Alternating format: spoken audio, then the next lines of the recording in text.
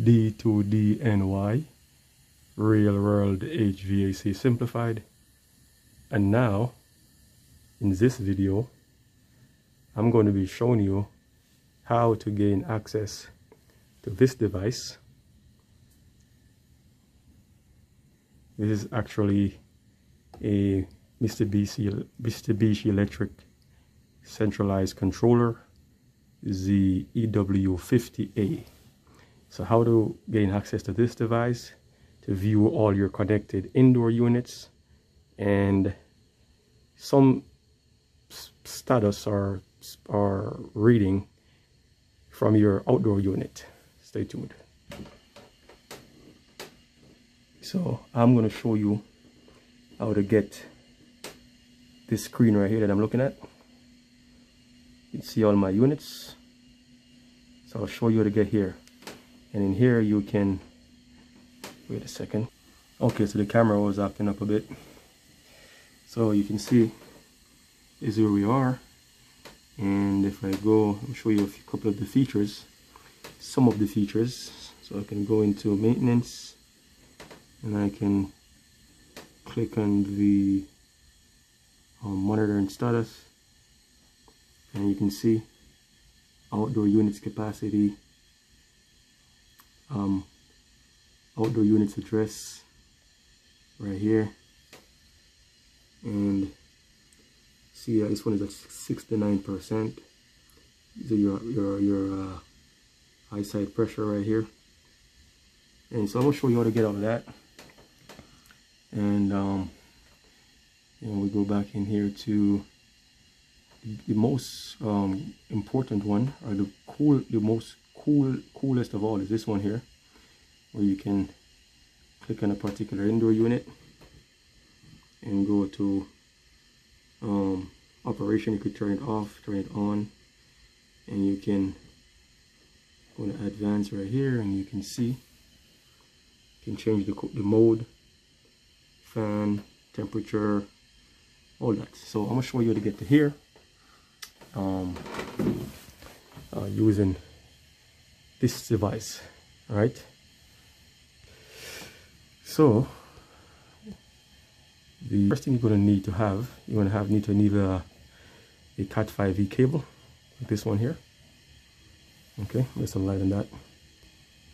So you can see this is my cable, right? So you're going to plug into LAN 1. That's LAN 1. So you plug one end of your Cat 5e cable into your gateway device, LAN 1, and then the other end goes into your computer. Now obviously you're going to need a computer as well. Alright, so let's get into setting this up. Okay, be with me. So I'm going to close this out and go from scratch. There it goes. Exit, close all tabs. Alright, voila. So on your laptop, the first thing you're going to want to do is left click on your internet, this little internet access icon, and open network sharing. Then you're going to want to go into change adapter settings. That you want to click on Ethernet, and then you want to left click, or actually right click, apologize. You're going to right click on that. You go into properties, you're going to go down to IPv4, scroll down to IPv4, click on that, click properties once again, and then you're going to want to change, if you are in if your computer is set up for dynamic host, select use this IP, click that right there, and then put in 192.168.1, and you can put 2, 3, 4, 5, even 10, because the default IP for the Mitsubishi equipment is 192.168 .1.1. So you want to make your computer close enough so that you will be able to find the device when you connect it. And you gotta use you know, not dynamic host, just this same option that I have right here. Okay, and you check that, and then you just hit OK, and make sure your subject mask is exactly as it is right here. Okay, and then you hit OK. Now once you do that, you can close that out, or you could leave it open, doesn't matter. Then you're going to open up your browser, and you're going to type in, I already have mine typed in, so it's going to revisit it. But here you're going to type in this right here. No, that's not it. This one right here. See that? I'm going to type in this exactly.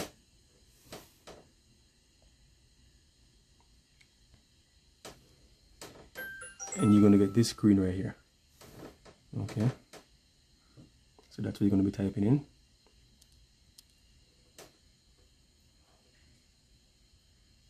Right there.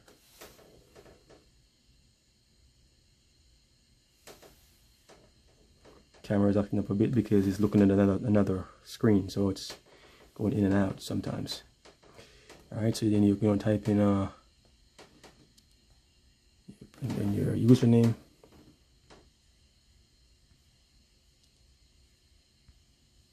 Your username is going to be administrator.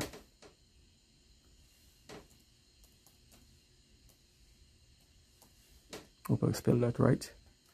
And then admin for the password. Admin. And it's all lowercase. Okay, log in. If you had the password right or correct. See this screen. Voila. Right? And now you see this right here. This is all of your indoor units. We got a lot here, folks. Guys, got a lot here. Guys and girls. 1, 2, 3, is that probably like 20 units altogether? And one larceny. This is a outside here heat recovery unit. Actually, there's 2 of them here. One is currently on. And once you see the green background, that means the equipment is on. And yeah, so here you can select any unit you want, click on it, select it, and then I can turn this off right now if I want. If I click off and I hit send,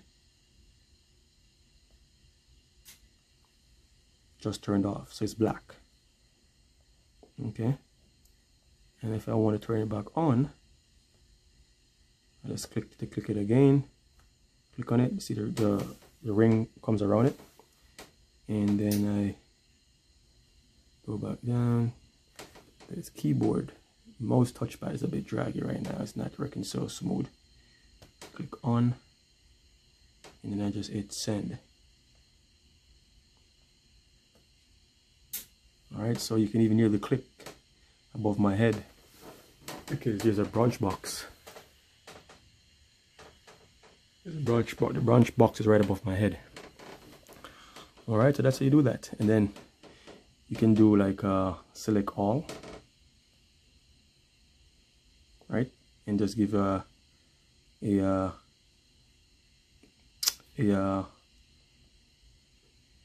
batch command. So I'm gonna take this out of there, take the last one out, and check that. Just want to do the air conditioners. Okay.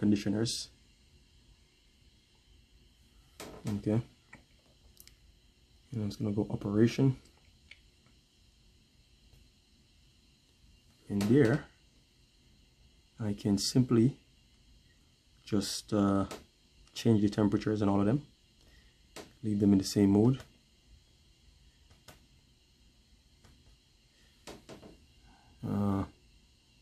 So go on. I can go cool. I can go temperature. You know, what do I want for them in the cooling mode? You know, it's pretty cool, guys. Look at this. This is really neat. And you can see the backdrop still screen behind. It's mad dope. So remember, if you go up on a job and they got several indoor units, and all you need is a laptop. You don't have to go crazy, go walking around to each indoor unit trying to make adjustments or changes. Get your laptop, Cat 5e wire, and just go to the gateway if there's a gateway there, because this gateway doesn't have a screen. This right here is a gateway as well, but it does have its own screen, you see. So this one here, you know, you can do it from the touch screen, but this one here is the same thing, except it has no screen. That's the AE200, and this is the EW50A. All right, so yeah, and then once you make your changes, you know, you can just hit send. I won't send that because I don't want to do all that changes. I'm just going to close this. All right. What else? You can see right now there's these filter warning is flashing here, and you can just go right over here into down here. You go to noticed, click on that, and then let me see, filter sign in the corner here. Look at that. You can see that all of them has that. Right? And then you can just go ahead and just say reset all. Do you want to reset filter signs? Certainly. Boom. So that's done. So if we go back to the monitor, click on monitor. See? Gone. And it's the same thing. If you go to notice, that's where you see all your alarms. It's pretty user friendly. You just go, you know, you can just go around and become familiar with it. But the trick is to get in. So now you know how to get in. All right, you can look at communication errors. Here you go. All the history is there. All right, you know what I'm saying? If you look at unit error logs, you got all the histories there. All right, it's pretty cool, guys. So you know, you go on a job site, you have an EW50A. This is how you'll do that. Just a laptop and a Cat 5 cable. That's all you need. All right, you don't need internet access. You don't need Wi-Fi. That's all you need. And then if you want to look at click on maintenance in the bottom there. And then you go on monitoring status, and there you go. There is all your outdoor units on the system. So for all those indoor units, these are all your outdoor units. You can see what they're doing, capacity. These are your addresses, your MNet address, and yeah, these are the pressures, low sides, high side. Okay, capacity. Pretty cool. Okay. So, if you have not subscribed, subscribe. Hit that bell icon so when I do videos like this, you get it right away. Oh, schedules, another big one. Do scheduling here. Select any unit. It's easier to do it this way than to go to the actual thermostat. Our RC controller. So I go schedule settings for that one unit, and I go okay, and there you go. You can do all of that here. It's rather easier this way. You can do weekly, and you can just, you know, go ahead and select your day and just hit add. And select the mode you want for that particular time or day, and you can select your time right here, change your time. You know what I'm saying? It's okay. So you set your time, and then you want the system to be on, and you want it in whatever mode, dry, cool. Select your mode, and then select your temperature. and select your fan speed, you know, your low, medium, whatever. And then once you're done, you hit OK. But I'm not going to hit OK because I don't want to save that. I'm going to cancel that. Just show you guys, see what it is. Alright. Cancel. Cancel. Cancel. And yeah. So when you save this, you want to continue? Yes. Alright, so if you like this video, give it a thumbs up. If you have not subscribed, subscribe. And video comes up, uploaded on a weekly basis.